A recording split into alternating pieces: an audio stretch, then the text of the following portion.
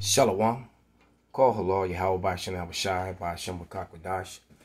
Double honors unto the apostles and the elders. Salutations to all my fellow laborers doing this work in truth and sincerity, risking their lives and their freedom to do so now more so than ever. To the scattered elect that are scattered around the four corners of the earth, that be like unto the speckled bird, the Israelite foreigners. And to the Akwaf that are listening and learning, to you I say Shalom. This is your brother Malcolm from the branch of the Great Millstone here in Chicago, coming at you with another lesson in truth.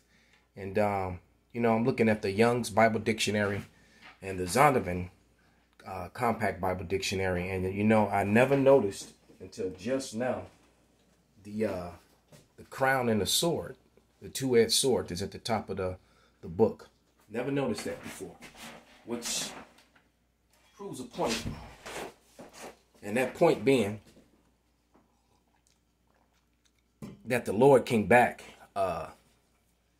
when he comes back, he's coming back as a conquering king with the two-edged sword in his hand. What does it say in Matthew? Matter of fact, let's get it. Because this lesson is about the Eeklesia, the assembly, the saints, who are the elect, who are Israelites. So this is a all-inclusive for the 12 tribes, not universal as Catholicism. That's what the word Catholic means. It means universal. And salvation is not universal. All right, but let's get that real quick in Matthew. So I actually have to finish this up and go do a training session in the park. I think it's 10:34. Yeah, it says Matthew 10:34. I think I'm going to read all the way through 36. But it says, keep in mind, this crown and this sword, this two-edged sword. All right? Or that knife or blade, dagger, whatever you want to call it. All right? But it's two-edged. It says, think not, in Matthew 10:34, think not that I am come to send peace on earth. I came not to send peace, but a sword. For I am come to set a man at variance against his father, and a daughter against her mother, and a daughter-in-law against her mother-in-law, and a man's foes shall be they of his household. The Lord is coming to cause division, not oneness, not all together, because the true message of the Lord is separation. All right, because he's coming back for his people. And not only is he coming back for his people, because he's going to kill 2/3 of his own people, but they'll be resurrected, or they'll be brought back into the kingdom. All right, but they have to pay for their sins with death on their side, because the only people whose sins are covered, who are exempt from the destruction, is the Lord's elect. All right, that is who salvation is for. So we're going to go into I don't know if we're going to use the Zoners for today, but we're definitely going to go into this Youngs. And I love the Youngs. All right. So what do I have marked here? Nope, that's not where I want to go first. This is election. All right. And as you see, it's a couple things that I underlined. It said elected, some to everlasting life, and did enter into a covenant of grace. Only people that entered into a covenant in the book of Hebrews was the Israelites, both the old and the new covenant. It still was for Israel. All right. To deliver them out of the estate of sin and misery, to bring them into the estate of salvation by a redeemer. You see, that's only for Israel. And then it has a couple scriptures there. Let's go to it. This is 1 Timothy or 2 Timothy 2:10.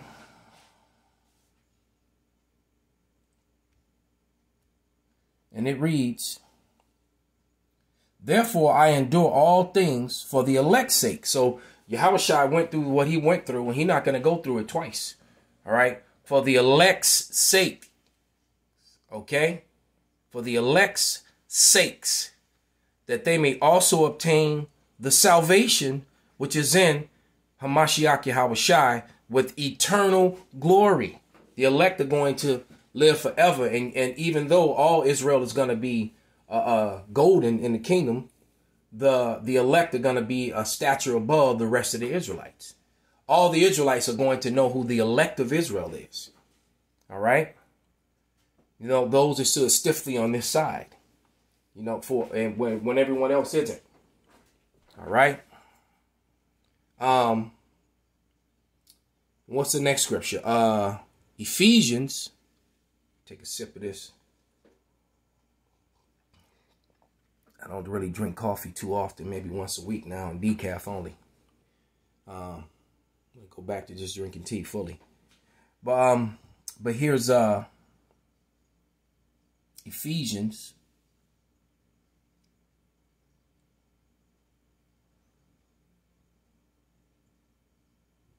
And for you, while I'm looking for Ephesians, for you people out there that drink coffee, whenever you drink coffee, you got to drink double the amount of the coffee and water to balance yourself out. Because caffeine in small amounts is good for you, but it can also give you the twitters and eventually give you high blood pressure and other problems. Yeah, this is Ephesians, the first chapter, verses 3 through 5. So, and that's what they have in there.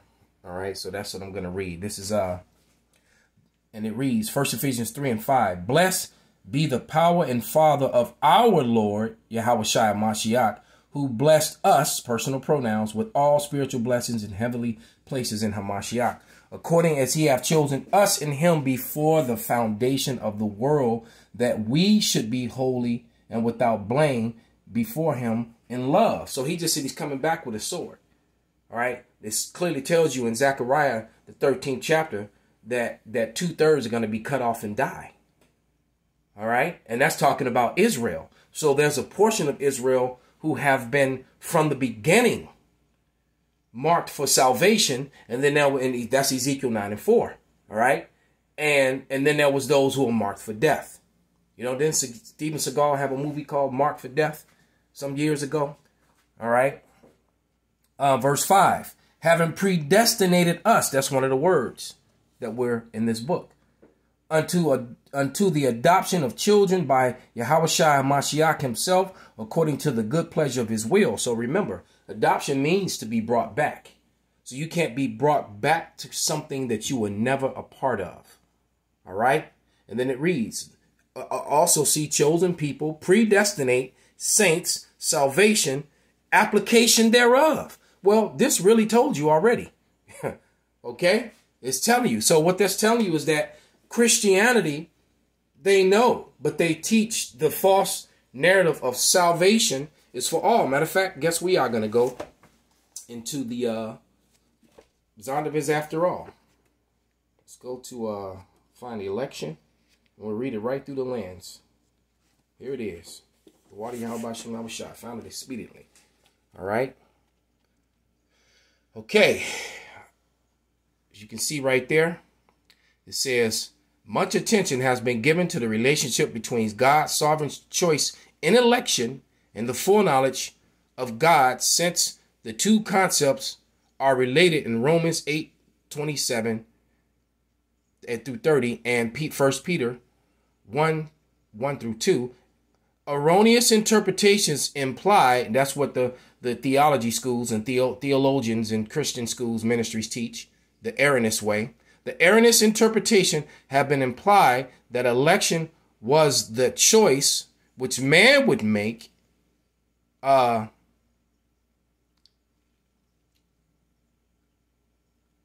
using foreknowledge. All right.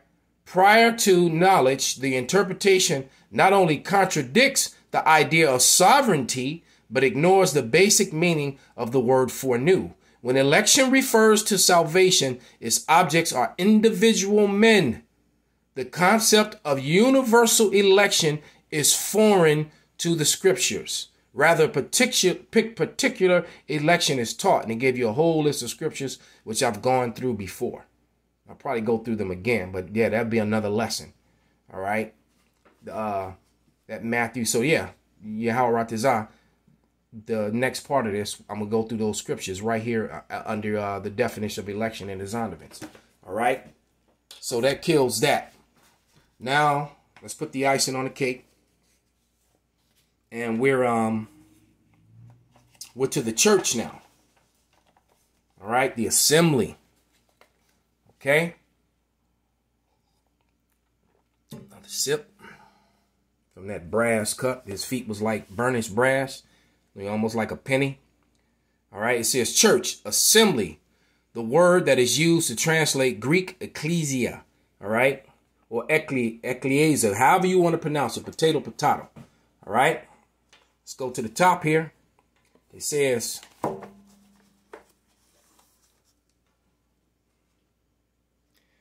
which has the idea of an assembly, is thus translated, and they gave you some scriptures. I've already gone into those scriptures.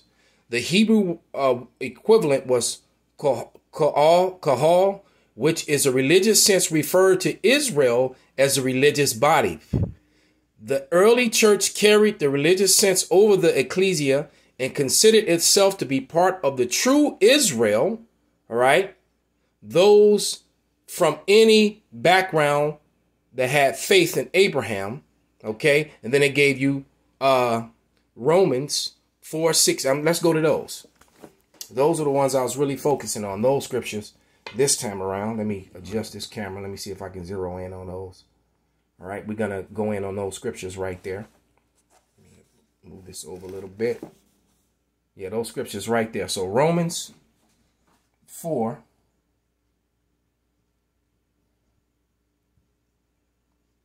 Wait a minute, of course, I'm getting a message now.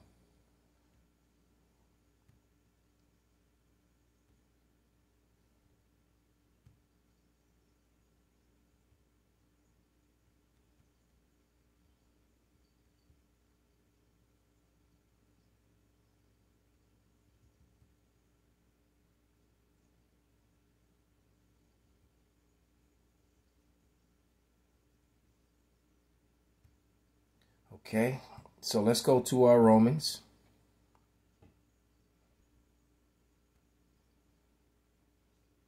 Yeah, Romans, the 9th chapter is, you know, the book of Romans is a very good book. All right. And the 9th chapter is probably one of my favorite chapters in the entire Bible because it cuts all the nonsense. All right. But this is Romans 4, 16 and 18. So let's go to it. And it reads, therefore, it is the faith that might be by grace to the end of the promise might be sure to all the seed, to all the seed. What seed? The seed of Jacob. Not only that which is of the law, but that which is also of the faith of Abraham, who is the father of us all. So they try to bring it, you know, make it sound universal when they read that in English. All right. It says, as it is written, I made thee a father of many nations, the 12 tribes, all right, though, because each tribe is a nation, all right, whom quickened. So it's talking about the 12 tribes, because Abraham also had other seeds, which we're going to talk about. Remember, he had 8 sons, but the son went through one son, which was Isaac. So not all the other Semitics, as the Israelis will say, not all the other Semitic people, which is actually Shemitic, the sons of Shem. So not the other several Shemitic nations. Okay, it's not about them. It's about the one Shemitic nation, which is his son Jacob, whose name was changed to Israel. All right, and meaning in proper Hebrew, Yasharallah, meaning he is a prince of the power. All right. Verse 17, as it is written, I have made thee a father of many nations before him whom he believed, even God, who quickened the dead and called those things which be not as though they were. So that's talking about the adoption being brought back again. That's what all this has been about. And that's what all this is talking about. So let's go to Romans 9. All right. 6 and 8. And when you read verses in Romans 9, when you read verses 3 and through 5, it breaks it down even more so what 6 and 8 is talking about. So let's read Romans 6 through 8 first, just like they have it written. It's funny how they left out 3, 4, and 5, which were even more important. It says, not as though the word of God have taken none effect, for they are not all Israel, which are of Israel. That's talking about the elect.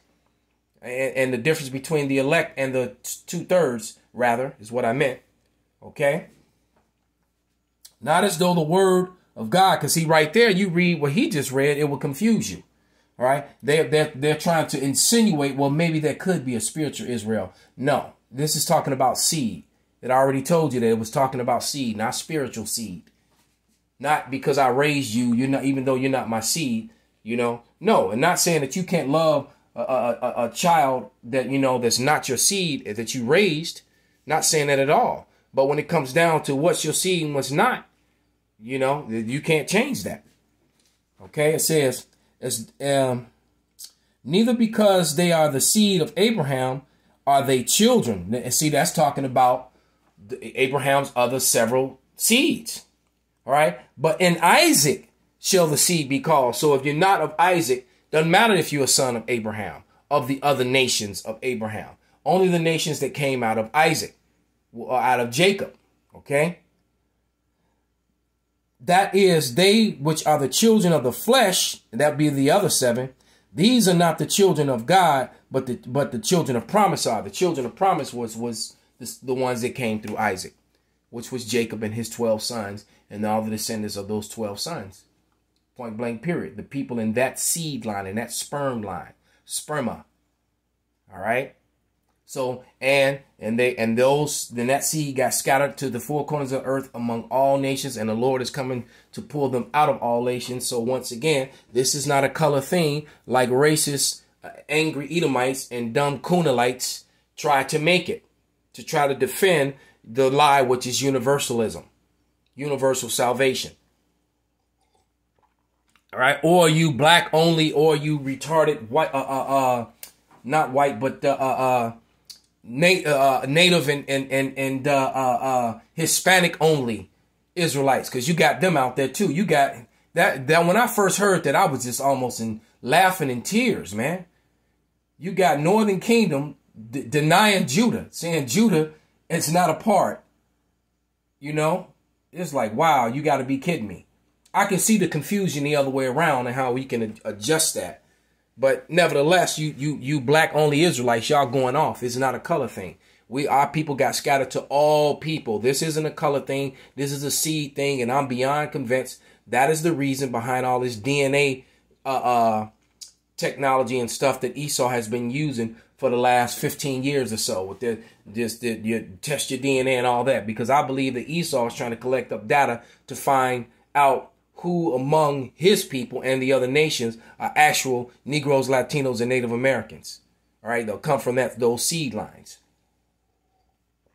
Who are the Israelites? Okay, let's go to Galatians 3. This will be the last one. That's this scripture here. Okay, so let's go to Galatians now.